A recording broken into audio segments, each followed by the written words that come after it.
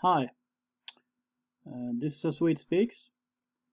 It is the 24th of January 2017, and I was going to talk about, the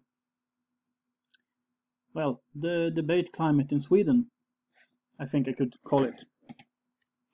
There are two news that have attended my interest this morning.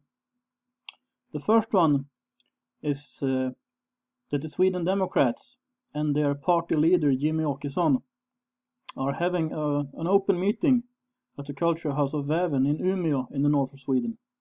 And some of the employees refuses to work because they don't like this party. And they don't like the party leader, and they don't want to associate with them. They don't want to serve them. Well, something tells me that a lot of these people are Generation Snowflake. And dear Generation Snowflake, if you are in the service business, you serve your customers. You don't ask them about their political opinions, and even if they tell you their opinions, you still serve them, because that's your job. And yes, I know I defended Merete Hodne and her decision not to allow a customer with hijab, but that is different, because she owns her own hair salon. But in this case, we talk about employees. They either do the job or they quit. And the media says that they are trying to get volunteers to serve at this meeting instead of the employees. And they are hoping to find volunteers. It's very I would say it's likely they do find the volunteers, but that's not the point. The point is, these people refusing to work, they should either quit voluntarily or they should be fired. Period. Then there was another thing too, and that was further south in Sweden, in Småland. There was a social democrat politician named Roland Peterson who had written on his personal Facebook page about President Trump. Cannot some bastard shoot him? And although it was on his personal Facebook page, if you have political office, maybe you should think a little about what you write and what you say in public. And even if you write something on your personal page, it will still be considered public because you are a public person. If you don't like it, don't run for office. Anyhow, the municipal commissioner in Kalmar, which is the town that this guy had office in, said that this was completely unacceptable, and he has left. Roland Peterson, the one who wrote the stupid thing, he has left his offices, all his political offices. In this case, the Social Democrats actually handled things good. That is not always the case, but in this case they did. So that is nice. And this is examples of how the opinion corridor looks in Sweden. In the last case, he was actually fired, and that's good. But on the other hand, in Sweden, maybe more than in any other Western country, the debate has been very, polarized. And sure, I am in favor of one kind of polarization.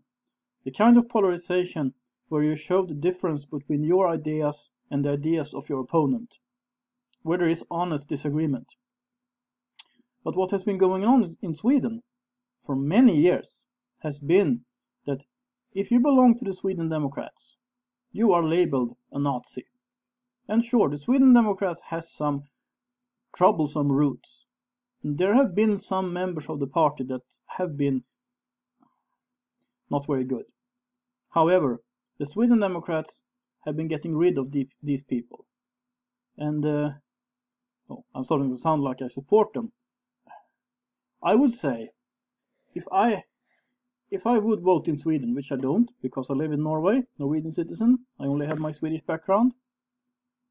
If I would vote in Sweden, I would vote for them. Not because they are so good, but because the rest are so bad, and because the Sweden Democrats is the only party that at least on some level understand how Sweden is threatened by Islam. And they are the only party who seem to understand that uncontrolled migration is a bad idea, and they are against the European Union. And that would be enough for me. I mean, I know they have a lot of things that I don't agree with, like their objections to NATO membership, for instance. I would very much like Sweden to join NATO. I live in a NATO country, which is Norway, and I think that's good. But anyway. But Sweden Democrats, their politicians, their members and their sympathizers have been blocked by people on social media. They have been rejected jobs, or they have been stopped in their careers, have been fired, and even people who are not really Sweden Democrats but who have said things that are outside what you're supposed to say in Sweden.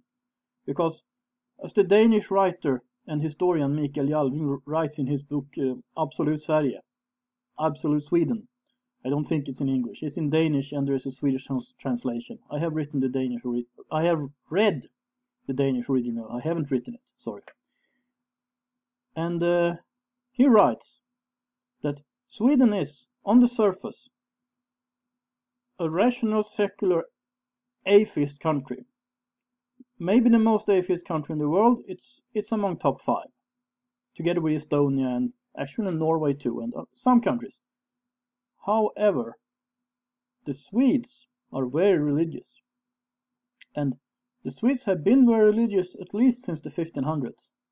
But in the 1500s, the Swedish government, the King of Sweden and the Church of Sweden, when Sweden turned Lutheran, they made the Swedes march ideologically in lines. And most of the people have been doing this. The ideas have shifted. In my childhood, it was social democracy. Now, there is some kind of neo-left ideas. Gender politics, identity politics, whatever it's called. All this postmodernism is the dominant idea in Sweden. And anyone who objects to this with more or less rational arguments is a racist, someone not to listen to. I mean, I am happy that I don't live in Sweden. It's bad enough in Norway. Sweden is worse. So if you want to know what to do with your own country, look at Sweden and do something else. And this is my honest opinion. And although I have more or less given up on Sweden, I still hope that maybe even Sweden will be drawn with the reversing tide we can see with Brexit, with Donald Trump, with all these things, that the tides are turning. Maybe the changing winds will even reach Sweden. But I am not holding my breath. This is a Swede Speaks. Have a nice day.